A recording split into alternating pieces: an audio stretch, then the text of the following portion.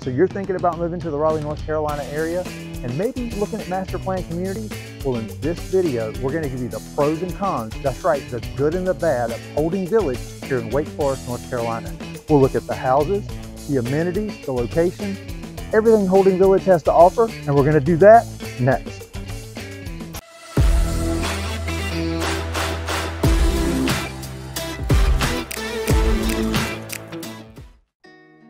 So you want to know everything about Raleigh, North Carolina and the surrounding areas?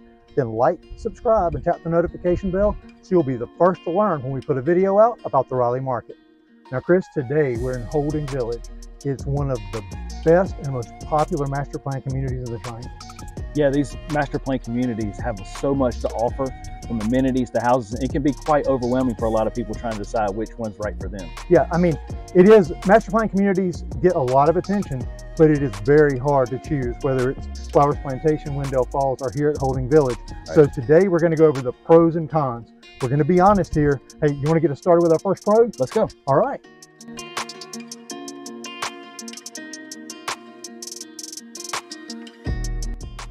Now this brings us to our first pro of Holding Village, and that is housing.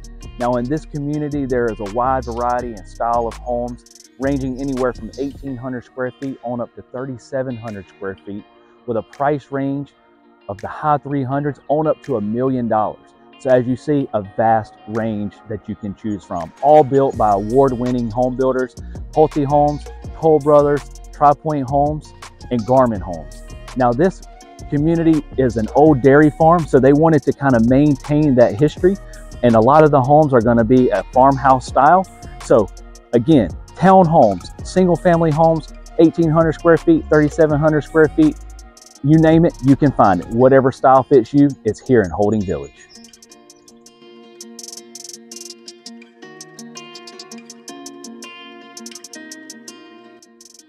That brings us to our next pro here at Holding Village, and that's the amenities.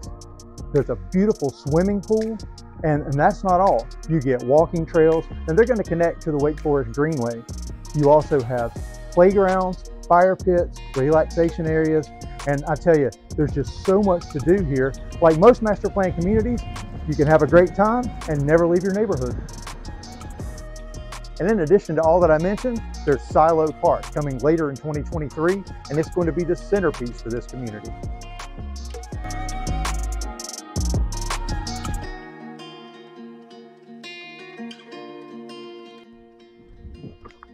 So that brings us to our next pro, and that is the school system.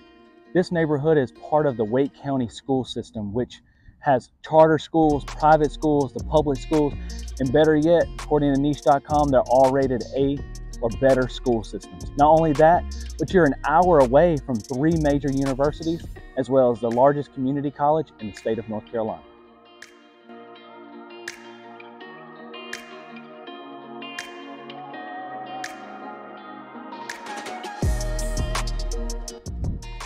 We're here at our next pro, and that's Holding Lake. You know, Grandpa Holding, the namesake of the neighborhood, said the fishing was best here because they were milk fed.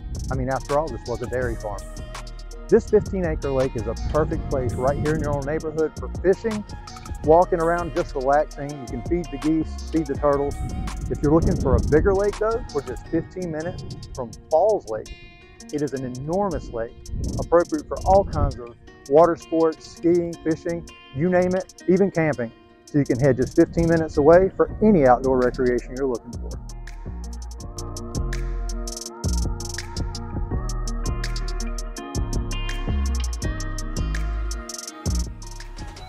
Now that brings us to our next pro, which is location. Now believe it or not, Holding Village being a master plan community, it is literally walking distance to here in downtown Wake Forest and everything that downtown has to offer. You have anything from boutiques, rooftop dining, breweries, Shorty's, famous hot dogs, and let me tell you, they are good hot dogs, and I get one every time I'm here. So you have everything to offer right here in walking distance to downtown.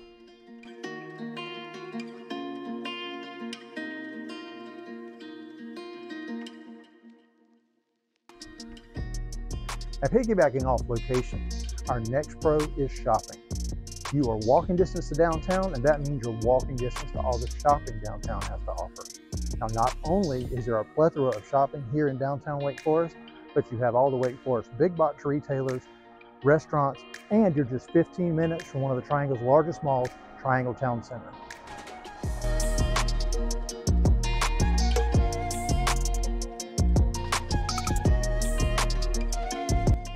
All right, Chris, well, that brings us to the point that everybody's probably been waiting for, and that's the cons.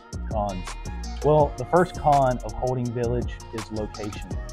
Now, you are close to the downtown Wake Forest area. However, we are on the northern side of Wake County and the Triangle, so that puts you a little further away from downtown Raleigh, the airport, RTP. You're going to be roughly anywhere from 30 to 45 minutes from any of those locations here. So while you do have the close proximity to downtown Wake Forest, you have a longer drive to those larger areas. And most people that contact us at Crossroads Residential and through the Moving to Raleigh NC channel are coming here. Now, we do have people that are relocating within the area, right? But a lot are coming here to work in Raleigh, in Research Triangle Park, from Florida, from California, from New York. And that's definitely a major factor. Absolutely. So, second one, lack of public transportation, and I think that kind of coincides with the location, and that's a common theme with most videos and most communities we do. Just to be quite frank about it, the Triangle just doesn't have good public transportation. No, just about anywhere you live here, you're going to have a car.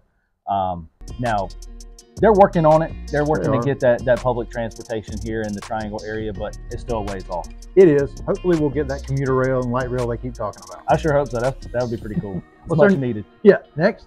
So the next one is going to be in this subdivision, this community, is the small lot size. In these master plan communities, you do kind of give up some of that lot size because they're putting a lot of homes in the area. So you're going to have some of those homes, most of the homes that are closer together. So if you want more of that separation, more lot size, you're going to have to go into more rural areas and outside of this particular community. Yeah, most master plan communities, you may get really lucky in the early phases of a lot of them. They have maybe a quarter acre, right? But you're talking 0.1, 0.08, but you're using the common spaces as your yard, right? And a lot of those times, a lot of that area is maintained for you. So hey, it is. And so that I'm going to piggyback off that and just say there's just the lack of variety in architecture. Right. Some folks just say, yeah, those master plan communities, all the houses look alike. Well, they do to a point, but it would look kind of funny to have an ultra modern house beside a farmhouse. Right. When they're that close together. Yeah, you're gonna have from each of those builders kind of a subset of floor plans and style of homes. Now here in Holding Village, most of them are gonna kind of follow that farmhouse style just because they want to maintain the history of this location. But you're giving up some of it. If you want something more specific, you're just not gonna find that in this area. But I think that's why it's important to watch videos like the ones we do about all the master plan communities and pick the one that you do like. Right. Which kind of also leads us into our last con, which is the big one. The big one everyone wants to hear about, HOA. Now, HOA has positive and negative. Now, if you're someone that doesn't like that regulation, then HOA is not for you. But the HOA has its positives as well, because with all the amenities that we've shown you here in this master plan community, you only get that in this location for $114 a month. Right. And there's no way you could join or affiliate with all the different things to have a place to fish and swim and hike. And but either you like those things or maybe you just want a big yard of your own. It's just not always for everyone. No. But it's as we say, everything's a trade-off. Everything's a trade-off, right? If you like all the amenities, but don't want the HOA, or vice versa. So that's right. Well, I tell you what, Holding Village is beautiful. It's fast growing, and Wake Forest it's a cool little town.